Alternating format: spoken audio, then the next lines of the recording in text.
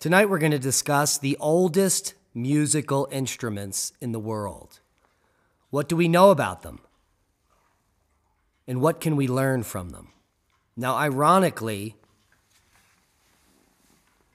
just a decade ago, we thought we had found the oldest musical instrument in the world. But the whole time we were sitting on a musical instrument tens of thousands of years older. We just didn't have the forethought to believe it true. Now, this particular instrument, I'm sure you can all agree upon, is a flute. And in 2008, an astonishing excavation in the summer of that year at the site of Hohlfels at the Volgerherd Cave. Here's Hohlfels in Germany, and here's the cave. Produced new evidence for Paleolithic music in the form of the remains of one nearly complete bone flute and isolated fragments of 3 additional ivory flutes. The most significant of these finds, a nearly complete bone flute, was recovered in the basal Argnasian deposit at Hohlfels Cave in the Ache Valley. This is 20 kilometers west of Ulm. The flute happened to be found in 12 pieces, and the fragments were distributed over a vertical distance of 3 centimeters over a horizontal area of about 10 to 20 centimeters, meaning that it was mostly in place and had only been broken into a few pieces over 40,000 years. This flute is by far the most complete of all the musical instruments ever recovered from the caves of Swabia. The preserved portion of the bone flute from Hohlfels has a length of 21.8 centimeters and a diameter of 8 millimeters, and you're looking at it. The flute preserved 5 finger holes. The surface of the flute and the structure of the bone are in excellent condition and reveal many details about the manufacture of the flute. The maker carved 2 deep V-shaped notches into the end of the instrument, presumably to form the proximal end of the flute into which the musician blew. The fine density in this stratum is moderately high, with much flint-knapping debris, worked bone and ivory as well, bones of horse, reindeer, and mammoth, cave bear, ibex, as well as burnt bone. No diagnostic human bones have been found in the deposits of the Swabian Argnasian, but we assume that modern humans produced the artifacts from the basal Argnasian deposits shortly after their arrival in the region following a migration up the Danube corridor. The maker of the flute carved the instrument from the radius bone of a griffin vulture, Gyps fulvus, and you're looking at a specimen here. This species has a wingspan between 230 and 265 centimeters and provides bones, hollow bones, ideal for large flutes. Griffin vultures and other vultures are documented in the upper Paleolithic sediments of the Swabian caves. The technology for making an ivory flute is much more complicated than making a flute from a bird bone. This process requires forming the rough shape along the long axis of a naturally curved piece of ivory, splitting it open along one of the bedding planes of the ivory, carefully hollowing out the halves, carving the holes, and then rejoining the halves of the flute with an airtight seal. Given the tendency of delicate ivory artifacts to break into many pieces, it is not unusual to find isolated pieces of such artifacts, as we see here. The ivory bones were in much worse preservation than the bird bone. Now, the 10 radiocarbon dates from the basal Argnasian fall between 31,000 and 40,000 years before present. Available calibrations and independent controls using other methods that are not radiocarbon-based indicate that the flutes from Hofels predate 35,000 calendar years ago. Apart from the caves of Swabian Jura, there are no convincing evidence of musical instruments predating 30,000 years before present. Or are there? Now, the Gleisenkloster, or these caves in Germany, range all the way back from 43 to 30,000 years. And these discoveries of these flutes were thought to be the oldest instruments in the world.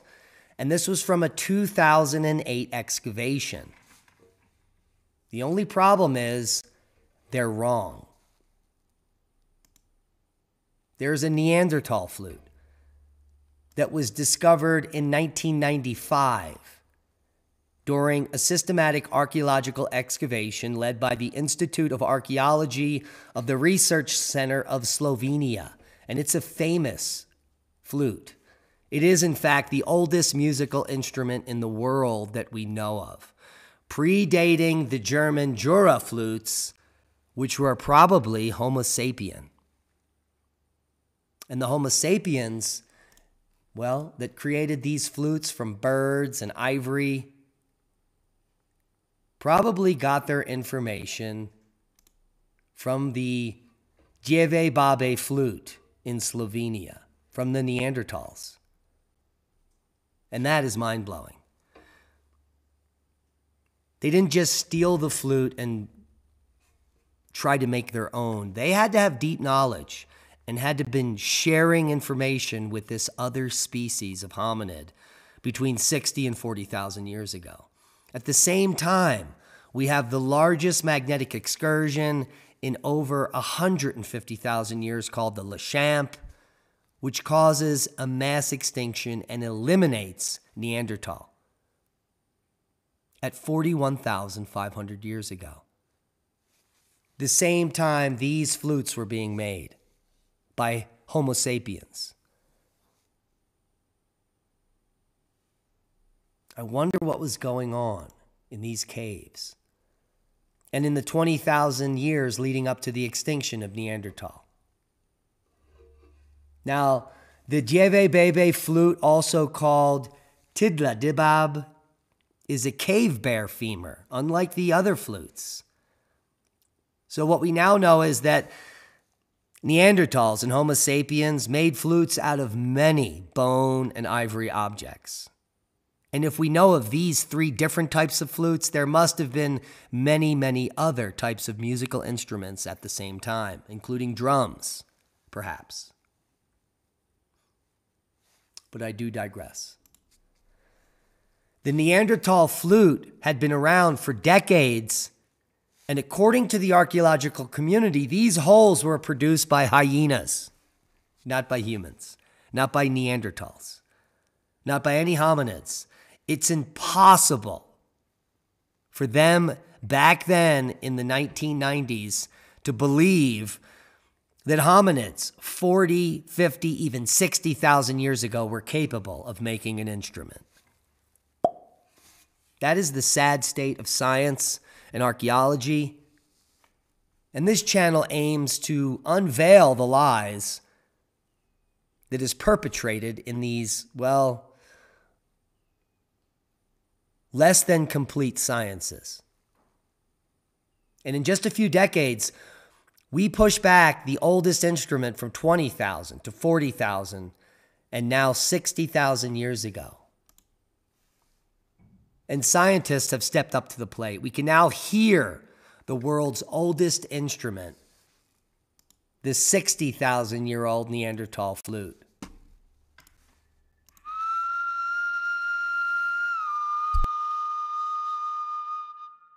Piščal iz divjih bab je izjemno pomembna zaradi tega, ker soustvarja pravzaprav diskusijo o učlovečenju, o tem, kako je človek postal človek. spreminja naše predhodno, pomanjkljivo, enostransko gledanje na neandertalce kot umsko zaostale predhodnike sodobnega človeka, divje barbare, ker to enostavno ni bilo tako.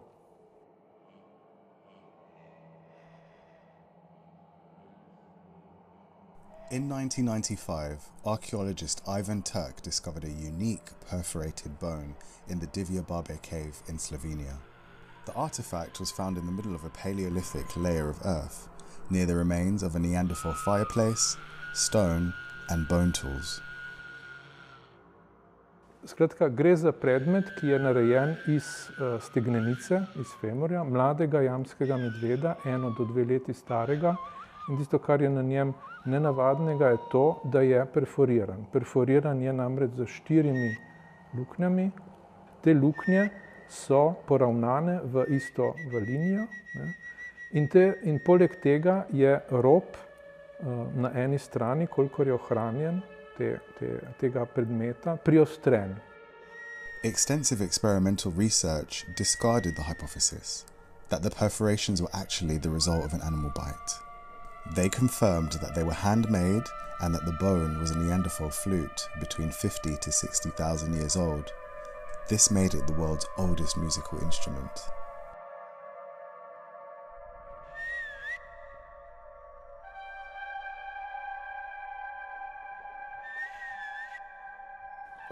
Kar zadeva predmet eksperimenta, skratka stegnenica mladiča jamskega medveda, smo uporabili stegnenico današnjega rjavega medveda, in sicer mladičev, kot zobovje, ki je pa služilo za eksperimentalne poskuse, kako bi lahko take luknje nastale, pa smo uporabili zobovje hijene, sodobne hijene, in zobovje jamskega in današnjega medveda, in se je izkazalo, da je pravzaprav take vrste luknjic lahko sposoben narediti zaradi oblike podočnika samo medved, ne pa hijena ali pa lev.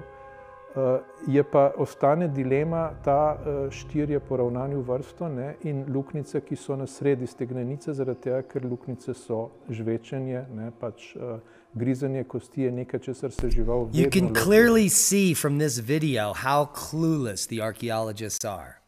They don't want to believe that the spacing has to do with music, but when you line it up like any flute maker would, the spacing is consistent with notes on a scale.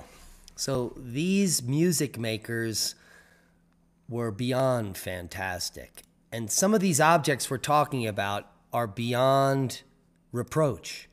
We have no idea how they understood how to make these objects 60,000 years ago, if it were Neanderthal and the cave bear flute, or these created by Homo sapiens in Germany 20,000 years later, 40,000 years before present. We're making music in the woods as hunter-gatherers. Now, these finds demonstrate that music played an important role in paleo life, period.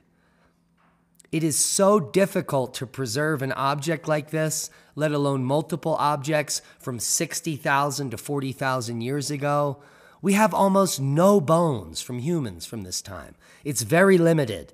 And now we have multiple musical instruments from 60,000 to 40,000 years ago. This changes everything. The fact that we were an advanced culture tens of thousands of years ago, playing music in the wilderness, well, speaks volumes. And you can play your own Neanderthal bone flute. Here on Etsy, I found the Neanderthal bone flute, the Bebe replica of the 60,000-year-old musical instrument. Albeit, it probably was longer and had more notes, but we saw from the video that you can play it.